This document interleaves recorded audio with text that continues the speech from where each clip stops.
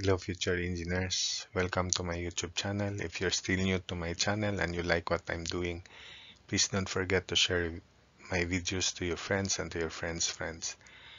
That's the only way you can help me promote my channel and you are contributing to keep me going, refreshed and inspired. And if you like my videos, if these videos are important to your studies, please don't forget to subscribe. By the first method, determine all the support reactions. EI is constant. So let's solve this by double integration. First, let's make B and C as the supports to be removed so that we can analyze the corresponding deflections we can compute the corresponding deflections at B and C by the double integration method. So this is now the primary structure with the supports at B and C removed. And by statics, we can compute the reactions at A and at D.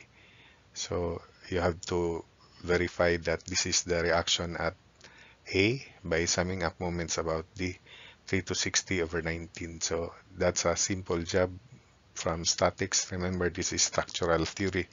So not all the time I need to present even the calculations of the reactions when the beam becomes determinate and simple. So let's call that RD, but that's not needed anymore. So we extend the load so that we can formulate the differential equation of the elastic curve for this determinate beam by the double integration method. So that's our x. Therefore, EIY double prime is 3 to 60 over 19x minus 40 times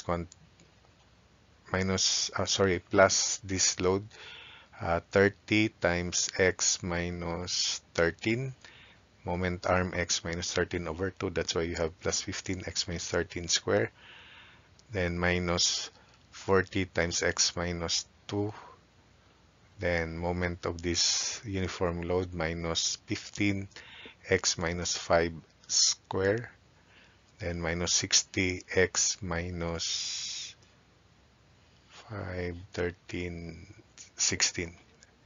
60 times x minus 16. Integrating once, EIY prime equals 1630 over 19 x square plus 5x minus 13 square minus 20x minus 2 square minus 5x minus 5 cube minus 30x minus 16 square plus c sub 1. There is c sub 1, but there is no c sub 2 at A. So EIY equals 1630 over 57x cubed plus 5 fourths x minus 13 to the fourth minus 20 over 3x minus 2 cubed minus 5 fourths quantity x minus 5 to the fourth minus 10 quantity x minus 16 cubed plus c sub 1x. Then let's have the boundary condition when x is 19 so that we can solve for c sub 1. So 0 equals 1630 over 57 19 cubed plus 5 fourths 6 to the fourth minus 20 over 3 17 cubed minus 5 fourths 4 to the fourth minus 10 3 cubed plus c sub 1 times 19. So from here we can solve c sub 1 equal to negative 116720 over 19. So we can now solve delta B by setting x5 into this equation. So EI delta B equals 1630 over 57 5 cube. This is ignored. Minus 20 over 3 cube. 0 ignored. Then plus c sub 1 which is negative 116720 over 19 times 5. So delta B therefore equals negative 27321.228 over EI. Delta C, x is 13. So EI delta C equals 1630 over 57 13 cube minus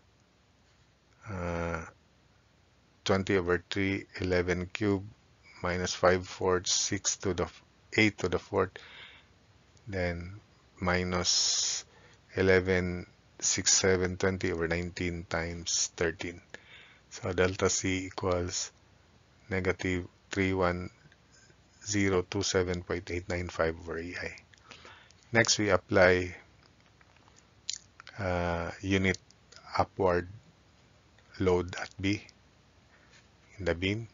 So from here, we can solve the reaction at A, which is equal to 14 over 19 summation moment about D. So we expect this is downward because the load is upward. So reaction times 19 equals 1 times 14. That's why the reaction here is 14 over 19. So at D, it should be 5 over 19. So by double integration again, let's solve for FBB and FCB due to this unit upward load. The equation is EIY double prime is negative 14 over 19 times x plus 1 times quantity x minus 5 at that section. So integrating EIY prime equals negative 7 over 19x squared plus 1 half quantity x minus 5 square plus c sub 3. There is c sub 3 but there is no c sub 4 because a is a support. EIY equals negative 7 over 57x cubed plus 16 x minus 5 cubed plus c sub 3 x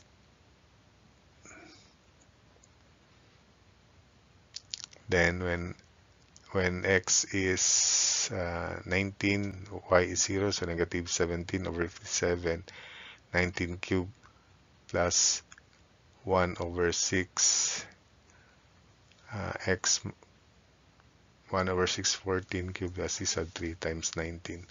So c sub 3 is 385 over 19.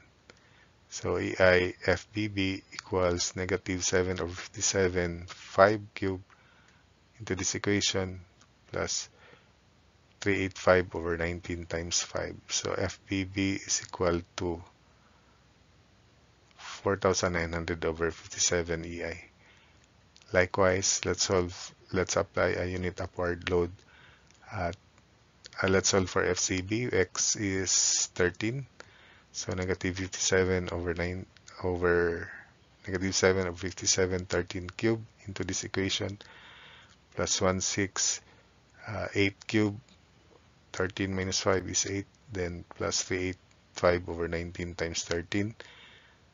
So FCB equals 1500 over 19 EI. So we can now formulate the first equation. So this is for the second part.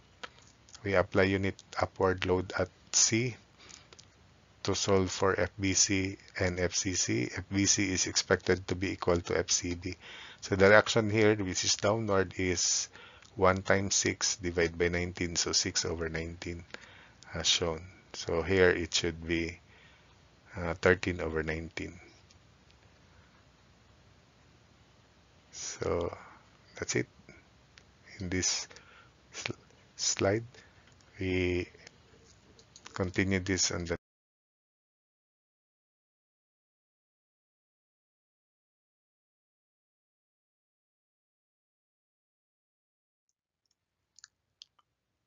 So take note that these were the results from the preceding slides, and take note that the differential equation for this beam with an upward load at C is EIY double prime equals negative 6 over 19 times x, then plus 1 times quantity x minus 13 as shown in the figure.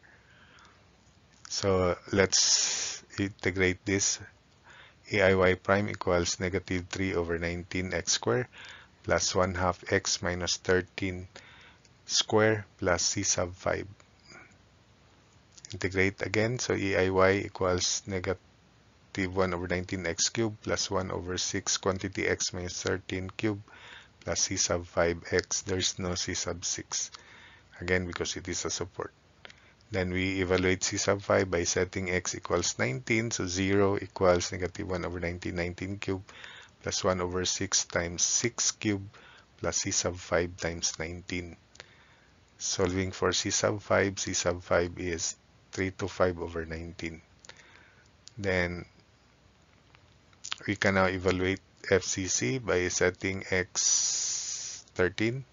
So EIF FBC, which is expected to be equal to FCB. Supposedly, you may not evaluate this anymore because by principle, this is equal to FCB, which is 1500 over 19 also. So let's just verify it here. And for future calculations, remember the Maxwell's law on reciprocal deflection, that FBC equals FCB. In general, FMN equals FNM.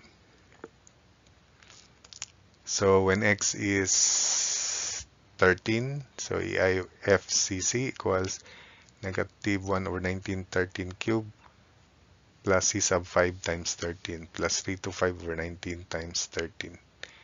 So FCC is equal to 2028 over 19 EI. Let's now establish the compatibility equation, that is FBB RB plus FCB RC plus delta B equals 0 or equals delta B positive when transposed to the right. Then the second equation is